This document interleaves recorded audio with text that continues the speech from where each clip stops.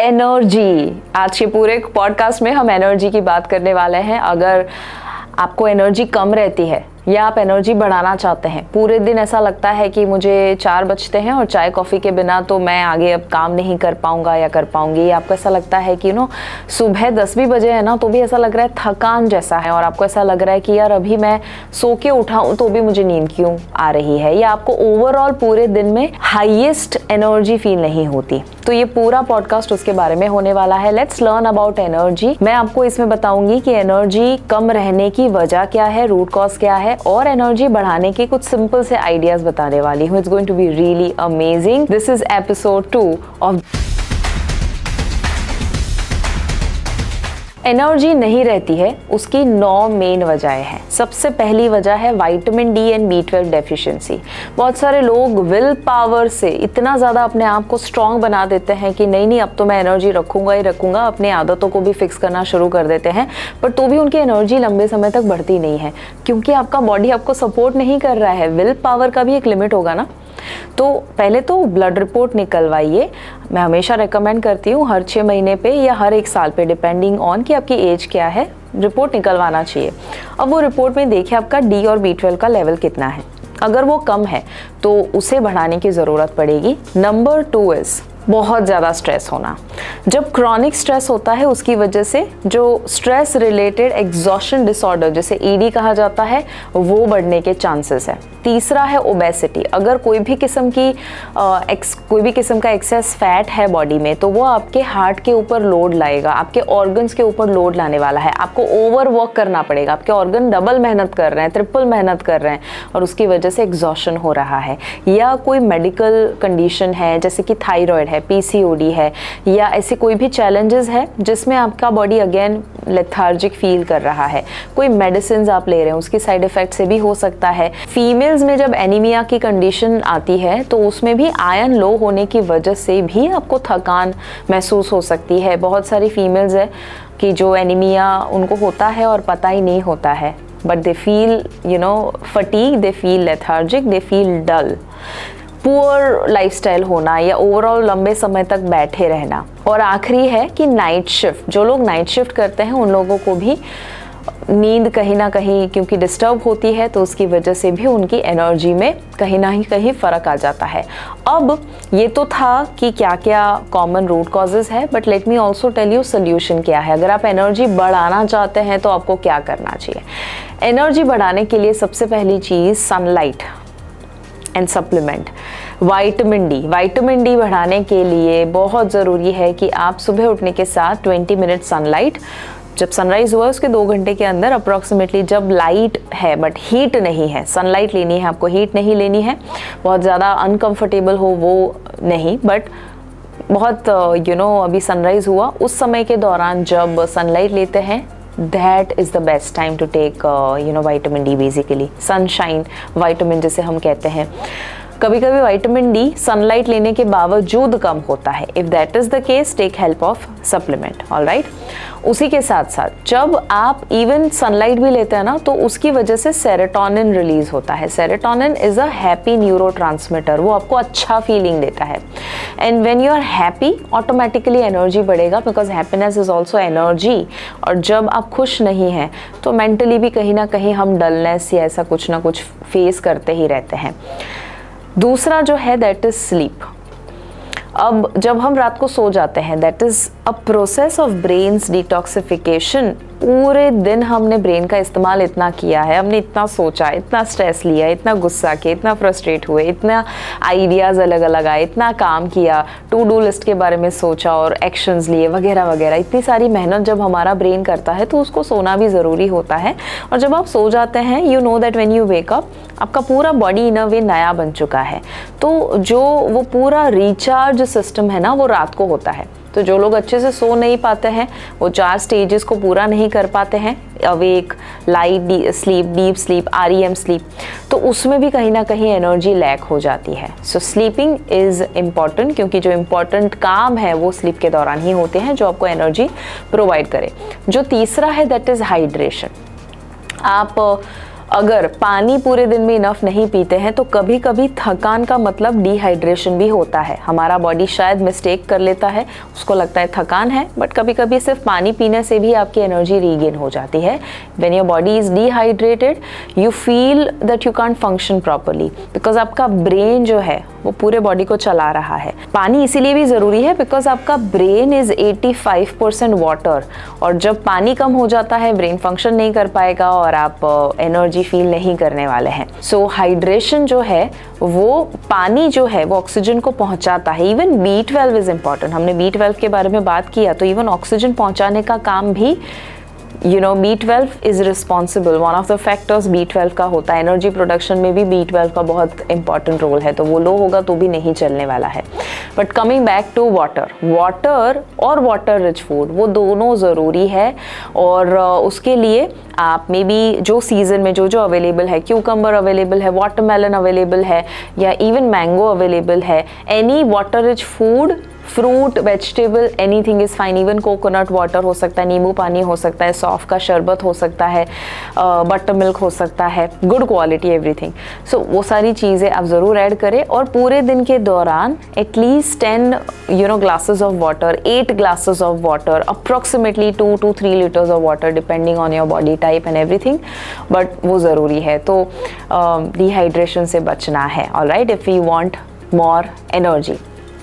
अब जब आप हाइड्रेशन के बारे में बात कर रहे हैं, जो उसी के साथ साथ चौथी चीज़ आती है, दैट इज़ ऑक्सीजन, जिसके बारे में हमने थोड़ी बात की। बट ऑक्सीजन आपके हर सेल तक जब नहीं पहुंचता है तो लैक ऑफ ऑक्सीजन की वजह से भी आपका बॉडी तो प्रॉपर्ली फंक्शन नहीं कर पाएगा, बट एनर्जी प्रोडक्शन भी रुक जाएगा। सो ऑक्सीजन पहुंचाने के 2 सिंपल से तरीके हैं। एक है प्राणायाम। तो रेगुलरली आप या तो डीप ब्रीदिंग कीजिए। लेट्स से प्राणायाम के लिए अलग से समय नहीं निकाल सकते हैं, तो जब आप अभी भी मुझे सुन रहे हैं, यू कैन डू प्राणायाम। और वो प्राणायाम का मतलब कोई स्पेसिफिक प्रोसेस करना नहीं होता, स्पेसिफिक समय निकालना नहीं होता। It is just focusing on your breath. तो अभी आप गहरी सांस लीजिए और देखिए पेट तक, डायफ्राम तक, बेली तक आपकी सांसें जा रही है या नहीं। Alright, so take a deep breath and listen to me while you are taking deep breaths. So simple. तो जब अवेयर होते हैं तो डीप ब्रीदिंग ले लीजिए and you will notice instantly आपकी एनर्जी लेवल जो है वो चेंज हो जाएगी completely, right. So when you take a deep breath and when you Excel and when you complete the whole cycle, तो आपकी एनर्जी 3 साइकिल कंप्लीट करने से ही ड्रास्टिकली शिफ्ट हो जाती है। और उसके साथ साथ अगर प्राणायाम ऐड कर सकते हैं तो वो तो ज़रूर कीजिए, वो तो एक्स्ट्रा बेनिफिट आपको देगा ही देगा। ऑक्सीजन बढ़ाने का दूसरा तरीका इज़ एक्सरसाइज। आप सिर्फ कुछ नहीं तो, भले मैं आपको हैवी एक्सरसाइज अभी नहीं बता रही हूँ, बट कुछ नहीं तो 15 मिनट का सिर्फ वॉक भी करते हैं ना। मुझे बताइए, जब आप 15 मिनट के वॉक के लिए जब जाते हैं और जब आप वापस आते हैं, दोनों में डिफरेंस होता है ना। जब आप जा रहे हैं तब उतनी एनर्जी नहीं है जब आप वापस आए हैं। ऑब्जर्व दैट, बिकॉज एनर्जी का एक नियम है जो मैं हमेशा कहती हूँ, एनर्जी का इस्तेमाल करने से एनर्जी बढ़ती है, एनर्जी को बचा कर रखने से एनर्जी कम हो जाती है, राइट। यूज़ इट और loose it, so we have to use it. तो जब आप एनर्जी का इस्तेमाल करते हैं in activity, in movement, in exercise, your body is so happy कि वो वापस से आपको जवान रखेगा, फिट रखेगा और जैसे थे वैसे रखेगा, राइट, या और ज़्यादा इम्प्रूव कर देगा basically. So mainly focus on movement, कुछ नहीं तो हल्का हल्का वॉक भी इनकॉर्पोरेट कर लीजिए, ऑक्सीजन लेवल बढ़ेगा ऑटोमेटिकली, ब्लड सर्कुलेशन भी बढ़ेगा, आपका ओवरऑल बॉडी जो है वो प्रॉपर्ली फंक्शन कर सकेगा। Because oxygen, water, these are like essential elements जो आपके हर सेल तक न्यूट्रिएंट पहुंचाने का काम करते हैं। ब्लड हर सेल तक पहुंचता है और उसके माध्यम से न्यूट्रिएंट पहुंचता है, ऑक्सीजन पहुंचता है, पानी पहुंचता है। Very very important part of your overall routine. उसी के साथ साथ जो 5वां आता है, that is the food that you eat. 2 किस्म के फूड होते हैं, live and dead food, right. ऐसा खाना जिसमें जान है वो खाना है, क्योंकि लाइव खाना खाने से हम लाइव हो जाते हैं, डेड खाना खाने से हम भी डेड हो जाते हैं, एनर्जी भी चली जाती है, डेड हो जाती है, राइट। तो अब जितना ज़्यादा पैकेट वाला खाना खाएंगे, वेफर्स, चिप्स जिसे हम कहते हैं, या नमकीन खाएंगे, या बहुत सारा केक और पेस्ट्री और बेकरी आइटम और ब्रेड और बर्गर और pizza, I am not saying नहीं खाना है, बिल्कुल मैं भी खाती हूँ कभी कभी, बट सिर्फ वही खाना और बैलेंस करके ना खाना इज़ रॉन्ग, और वो आपकी एनर्जी शिफ्ट कर देगा, ओके, कम कर देगा। बट लाइव खाना, फ्रूट्स, वेजिटेबल्स सबसे बेस्ट, या होल ग्रेन्स, होल फूड्स, बाकी सारा जंक आपको जो अच्छा लगता है कभी कभी once in a while is okay, but maximum time क्या खाना है? तो बोले मैक्सिमम टाइम आप ये खाइए, तो आप देखेंगे कि आपका बॉडी फिर पिज्ज़ा भी डाइजेस्ट कर सकता है। हाँ, अभी तो हम वो नहीं खा रहे हैं और सिर्फ इसके ऊपर टूट पड़ते हैं, तो उसकी वजह से जो खाना जो हमें डैमेज करना चाहिए उससे कई गुना ज़्यादा डैमेज कर रहा है, तो एटलीस्ट वो डैमेज तो कम होगा, है ना। सो eat food which gives you energy but doesn't drain your energy. तो ऑब्जर्व कीजिए क्या खाने के बाद एनर्जी लगती है, क्या खाने के बाद एनर्जी चली जाती है। That is the fifth thing. छठी चीज़ जो आती है दैट इज़ मेंटल एग्जॉशन। कभी कभी हम थक यहाँ से जाते हैं, हम बॉडी से कम थकते हैं। इनफैक्ट जब आपने बॉडी का इस्तेमाल करके कोई एडवेंचरस एक्टिविटीज़ की ना, हम बहुत बार ये करते हैं that when health coach programme, जो मेरा प्रोग्राम है जहाँ मैं लोगों को हेल्थ कोच बनाती हूँ, वहाँ एडवेंचर हम करवाते हैं। तो हम माउंट आबू लेकर जाते हैं और बहुत सारी अलग अलग एडवेंचरस एक्टिविटीज़ करवाते हैं। वहाँ पर इवन 70 ईयर ओल्ड लोग जब आते हैं, या इवन छोटे लोग 17 साल के या अभी 10वीं कक्षा में पढ़ रहे हैं, ऐसे लोग भी जब आते हैं ना, अलग अलग एज ग्रुप कल्चर के लोग, चैलेंजेस वाले लोग, they experience sudden shift in their energy level just in one day. Okay, कुछ लोग 3 दिन में टोटली बदल जाते हैं। क्यों ऐसा?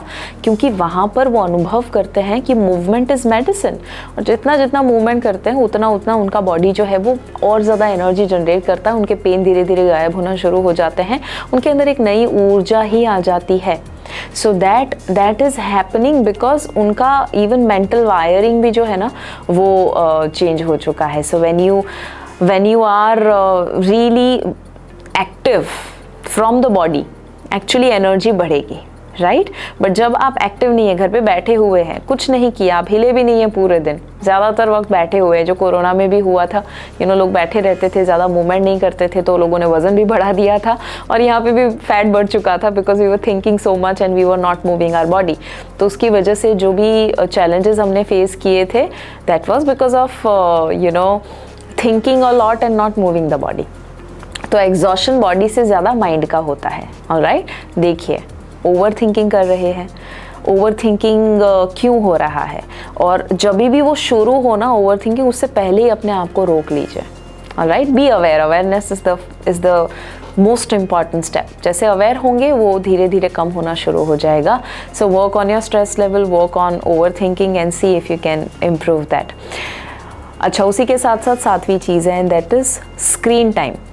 Do you know that screen time की वजह से भी एनर्जी बहुत ज़्यादा ड्रॉप हो जाती है। बिकॉज हम कॉन्स्टेंटली, एक तो पॉस्चर हमारा कैसा होता है, तो बोले हमारे शोल्डर ड्रॉप्ड होते हैं, we are down, and this is exactly the physiology. हमारा ब्रीदिंग शैलो होता है, हमारी चिन डाउन होती है, नेक डाउन होती है, basically we are looking down, and this is the exact position of a person who is depressed, like this. Yes or yes, absolutely. Why? Because जब आप ऐसे ही कब से बैठे हुए हैं और सोशल मीडिया, लैपटॉप पे काम करना, या ऐसा कुछ भी जब कर रहे हैं ना, तो उसकी वजह से हम अपने सबकॉन्शियस माइंड को ये बता रहे हैं that we are not happy, we are not in good mood, या हम ओवरऑल अपने पीक पर नहीं होते हैं। वर्सेस जब आप वॉक करते हैं तो ऑटोमेटिकली आपके शोल्डर पीछे चले जाते हैं। जब आप एक्सरसाइज करते हैं, your physiology is really good, है ना। अब जब कॉन्फिडेंट होते हैं, इट इज़ कम्प्लीटली डिफरेंट। तो आप देखिए कि ज़्यादा स्क्रीन टाइम का खुद का तो इफ़ेक्ट होता ही है, आँखों के ऊपर, ओवरऑल माइंड के ऊपर। टू मच ऑफ इंफॉर्मेशन ले लेना, ये सारा तो आपको थकाएगा ही थकाएगा, बिकॉज उसमें कोई स्टॉप बटन नहीं होता ना। यू आर जस्ट कॉन्स्टेंटली एक ही चीज़ देखनी थी और आप पता नहीं 1 मिनट का 1 घंटा कहाँ हो जाता है तो पता नहीं चलता। तो आप देखिए कि कैसे स्क्रीन टाइम को कंट्रोल कर सके। I know I am speaking from screen only, but आप एटलीस्ट उसको प्रोडक्टिव बनाइए। डिसाइड कीजिए, यू बी इन कंट्रोल, कहाँ पर देखना है, कब देखना है, कितने समय तक देखना है, कौन सा समय पर देखना है। Okay, so not too much of screen time. और 8वां जो आता है that is caffeine. Too much caffeine is also not good. अब अगेन ये विशियस साइकिल है कि एनर्जी नहीं रहती, उसकी वजह से वो कैफ़ीन लेते हैं, और कैफ़ीन लेते हैं उसकी वजह से रात को नींद नहीं आती है, नींद नहीं आती है तो सुबह उठते नहीं है अच्छे से, उठते नहीं है तो उसकी वजह से वापस से एनर्जी नहीं रहती, तो वापस से किक चाहिए, कॉफ़ी ली, वापस से नींद में डिस्टर्बेंस आया, एनर्जी ड्रॉप हुई। So it is fake energy. Caffeine हमें फेक एनर्जी देगा। Yes, I am not saying कि कभी नहीं लेना है, but too much of caffeine is absolutely not recommended, right. अब जो रॉयल कॉलेज ऑफ साइकियाट्रिस्ट्स है ना, वो कहते हैं कि किसी को भी अगर थकान रहती है उनको एक चीज़ ज़रूर करनी चाहिए, एंड दैट इज़ धीरे धीरे धीरे कैफीन इंटेक कम कर दीजिए। यू विल सी आपकी एनर्जी बढ़ जाएगी, and you will be like oh कैसे, कैफ़ीन ना लेने से मेरी सुबह की कॉफ़ी जब मैं नहीं लेता हूँ तो मैं तो उठ भी नहीं पाता और मैं अच्छे से काम भी नहीं कर पाता। ये शुरुआत में होगा, ओके, शुरुआत में हेडेक भी हो सकता है, बट वो कहते हैं रॉयल कॉलेज ऑफ साइकियाट्रिस्ट्स कि आप over a period of 3 week, 3 हफ्तों के दौरान यानी 21 डेज के दौरान आप कैफीन इनटेक जो है उसे धीरे धीरे धीरे कम कर दीजिए टू ऑलमोस्ट 0। और जब आप वो करेंगे कुछ समय के बाद यू विल नोटिस कि आपकी एनर्जी एक्चुअली बढ़ेगी, क्योंकि अब आप डिपेंडेंट नहीं है कैफीन के ऊपर और वो फॉल्स किक आपको नहीं दे रहा है, और अब आप अपने बॉडी के ऊपर रिलाई कर रहे हैं, राइट। Try that thing. अभी देखिए कितनी कॉफ़ी ले रहे हैं, 1 हफ्ता 2 हफ्ता 3 हफ्ता ट्राई कीजिए विदाउट कॉफ़ी, विदाउट और less amount of caffeine. Coffee, T, energy boosters या जो भी ऐसी चीज़ें होती है जिसमें कैफ़ीन है, ऐसी कोई भी चीज़ कम कीजिए, देखिए कैसा फील होता है। अगर अच्छा फील हो रहा है दैट माइट ऑल्सो मीन कि कैफ़ीन इंटॉलरेंस हो सकता है। कुछ लोगों को कैफ़ीन इंटॉलरेंस होगा ना तो भी आपकी एनर्जी ड्रॉप हो सकती है उसकी वजह से। ऑलराइट, सो ऑब्जर्व क्या हो रहा है बॉडी के साथ। Body again I am saying that you know body इतना इंटेलिजेंट है कि आप उसको ट्रेन करेंगे ना तो वही आपको बताएगा कि क्या करना क्या नहीं करना, because it is like the system which is operated on by itself. इतना पावरफुल है वो। आखिरी 9th चीज़ जो है वो है कुछ न्यूट्रिएंट डेफिशिएंसीज होती है जिसकी वजह से भी आपका body again lack of energy feel करेगा। अब ये कौन सी न्यूट्रिएंट डेफिशिएंसीज होती है, तो वो बी कॉम्प्लेक्स हो सकते हैं, अलग अलग किस्म के बी वाइटामिन हो सकते हैं। विटामिन सी की कमी होती है तो भी एनर्जी लो होता है, जिंक की कमी होती है, या यू नो कभी मैग्नीशियम की कमी होती है तो उसकी वजह से भी आपकी एनर्जी प्रोड्यूस नहीं होगी प्रॉपरली। सो बहुत सारे कुछ वाइटामिन, कुछ मिनरल्स है जिसकी कमी होने की वजह से आपका बॉडी एनर्जेटिक नहीं रहता है। इवन एंटीऑक्सीडेंट ज़रूरी है। सो बहुत सारी चीज़ें हैं, you know minerals, vitamins, antioxidants, ये सब कुछ रेगुलर मात्रा में अगर आप लेते हैं। एक तरीका है फ्रूट्स एंड वेजिटेबल सीजनल जितने आते हैं उतना खाना, बट अगेन उसमें भी हमारी सॉइल की क्वालिटी बिगड़ने की वजह से पूरा जो ज़रूरी है उतना न्यूट्रिएंट हमारे बॉडी में नहीं जा रहा है, even if you are taking the right diet also. सो उस केस में you can also again take the help of a supplement, जो मैं करती हूँ। मैं खुद आई एंश्योर ऑप्टिमम हेल्थ तब होती है जब राइट खाना, एक्सरसाइज, राइट लाइफस्टाइल और सप्लीमेंट साथ में आ जाते हैं, because you know the nutrition is evolving, और इसीलिए हमें वो इवोल्यूशन के साथ अपने आप को अडेप्ट करना ज़रूरी है, and that is why supplements come in to the picture. मैं शायद फ्यूचर में आपके साथ सप्लीमेंट का पूरा साइंस शेयर करूँगी, बिकॉज जब I became an advanced supplement adviser I got to know so much about this human body और कैसे वो फंक्शन करता है और कैसे सप्लीमेंट मैजिकली आपके बॉडी के लिए काम कर सकते हैं। But on some other day will talk about it. अभी के लिए what is the best idea कि पता ही नहीं है कि कौन से न्यूट्रिएंट डेफिशिएंसी है, तो उस केस में क्या करना। सिंपल आइडिया है, आप एक मल्टीविटामिन अच्छी क्वालिटी की रेगुलरली अपने यू नो रूटीन में ऐड कर सकते हैं, जो आप ब्रेकफास्ट के साथ या लंच के बाद तुरंत ले सकते हैं। अब ये मल्टीविटामिन क्या करता है, मल्टीविटामिन मल्टी मिनरल भी उसके अंदर होता है। वो क्या करेगा, it will give you a boost of you know it will give you the required essential nutrients, vitamin and minerals, कि जो आपके बॉडी के ऑप्टिमम फंक्शनिंग के लिए ज़रूरी है, हीलिंग के लिए ज़रूरी है, रिपेयर के लिए ज़रूरी है, एनर्जी प्रोडक्शन के लिए ज़रूरी है। आपके सेल काम करते हैं न्यूट्रिएंट की वजह से, और वो जब खाने में से नहीं मिलता है, भले ही कितना हेल्दी खाना क्यों ना खाए, because of the poor quality of soil and environment and lifestyle जिसमें हम जी रहे हैं, वो ऑप्टिमम नहीं होता है 10 में से 9 लोगों का, या मैं कहूँ ऑलमोस्ट 10 में से 10 लोगों का। सो रिसर्च के मुताबिक 10 में से 9 लोगों का न्यूट्रिएंट डेफिशिएंसी है। बट उस केस में multivitamins help a lot. Right human nutrition का हाई क्वालिटी मल्टीविटामिन जो मैं खुद लेती हूँ, यू नो इतने सालों से मैं मल्टीविटामिन्स ले रही हूँ, बट जब से राइट ह्यूमन न्यूट्रिशन शुरू किया है तब से I have been taking that, and so many of my participants have been taking, and I really genuinely wish कि you can give it a try. आप देखिए आपके बॉडी में कैसा फील होता है 1 महीना लेने के बाद। आइडियली सप्लीमेंट 3 महीने में आपको रिजल्ट देते हैं, या 3 महीने के अंदर एवरेज टाइम है कि आपको रिजल्ट दिखेगा, but you can try that also. और एनी कंपनी इज़ फाइन अगर वो अच्छी क्वालिटी का है, जस्ट मेक श्योर कि वो गुड क्वालिटी हो, राइट, प्रीमियम क्वालिटी होनी चाहिए and it has to be something कि जिसके जिसके अंदर कुछ मिनरल्स वाइटामिन जो ज़रूरी है वो ऑप्टिमम लेवल पे हो। एंड उसके लिए आप नीचे लिंक में डिस्क्रिप्शन में जा सकते हैं and you can see for your self. All right, so now बहुत सारी चीज़ों के बारे में डिस्कस किया। एनर्जी क्यों नहीं रहती है बॉडी में, एनर्जी बढ़ाने के कौन से 9 रास्ते हैं, अलग अलग चीज़ें हमने डिस्कस की है। ज़रूर इसे अप्लाई कीजिए और आई होप कि आपको मज़ा आया। And the Shivangi Desai show जब हमने शुरू किया था, बस ये 2nd ही एपिसोड है। अभी तो मैं बहुत सारी चीज़ें आपके साथ शेयर करना चाहती हूँ। I just want to wish कि ये वीडियो, ये नॉलेज, ये अवेयरनेस घर घर तक पहुँचे और उसमें मुझे आपकी हेल्प चाहिए। सो मेक श्योर इस वीडियो को खुद ना देखें बट इसे डिस्ट्रीब्यूट कीजिए, शेयर कीजिए, अपने आसपास लोगों को बता दीजिए कि फ्री में इतना सारा नॉलेज जो आपको मिल रहा है वो पास ऑन करे, so that we can make this India much healthy और फिटर। ना सिर्फ इंडिया, पूरी दुनिया को हेल्दी और फिट हम बना सकते हैं। Spread the message, do let me know comment में कि आपको कैसा लगा ये एपिसोड और क्या जानना चाहेंगे, बिकॉज मैं बहुत मैटर करता है आप जो मुझे बताते हैं। आई विल ट्राई कि जो ज़्यादा डिमांड आने वाली है उसके ऊपर ही मैं वीडियो बनाऊं, so that I can help you remain fit, healthy, young forever. Thank you so much. This was episode 2 of the Shivangi Desai show. I will see you soon. इस एपिसोड को share करना ना भूलिएगा और अगर अब तक आपने फिट भारत मिशन को सब्सक्राइब नहीं किया, कर दीजिए, बेल बटन को भी क्लिक कर दीजिएगा सो दैट आप नेक्स्ट एपिसोड भी मिस ना करें।